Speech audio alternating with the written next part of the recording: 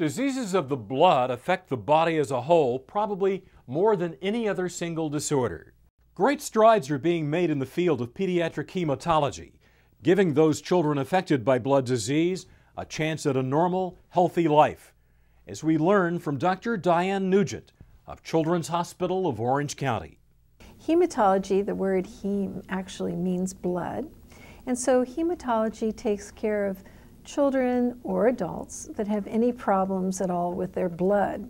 And many times people think that's just the red blood cells, which of course are the dominant portion of our blood that carry oxygen, and so they're very important, the red blood cells.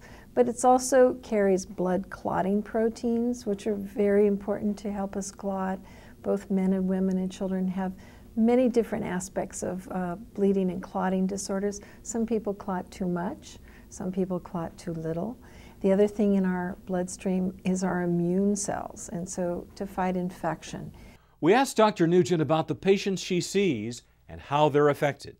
So as a hematologist, I see a very broad range of patients, both adults and children, and both those people that have a primary problem with their blood, like anemia or recurrent infections or clotting, as we mentioned before, but also when patients, healthy individuals, are sick, many times they have things that are complicated. For example, in the intensive care unit, they may have catheters that clot, which means their catheters can't work. Or in the case of a burn patient, maybe they have severe anemia. So we both see patients with a primary blood problem and also see patients that are severely sick where some aspect of their blood is affected. How are blood disorders diagnosed? Hematology, there are hundreds and hundreds of disorders, and the important thing, of course, is to make the correct diagnosis. Because, for example, if a child comes in very anemic with small red blood cells, most people think that that's probably iron deficiency. And most of the time it is, because children grow quickly, they need lots of iron for their blood.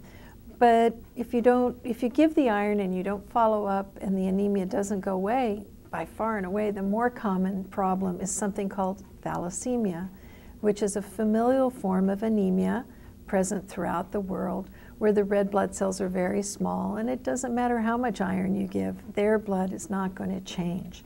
So you really have to make the right diagnosis, and then you can determine the treatment. And there's treatment for all the diseases that we see. Some patients need blood, but many other people simply need oral medications.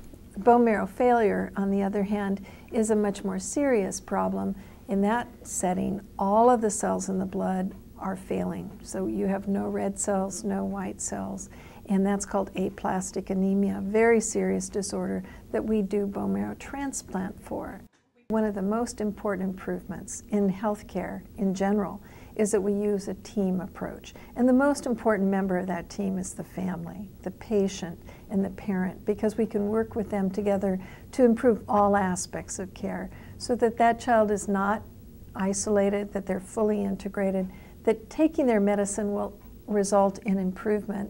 And what's on the horizon for hematology research? Now that we understand the human genome better, we know where the genes are now, but our focus is really to look at what are the genes that control those genes. How does that impact the severity of disease? And maybe we don't have to replace the whole gene, maybe we just need to learn how to turn it on.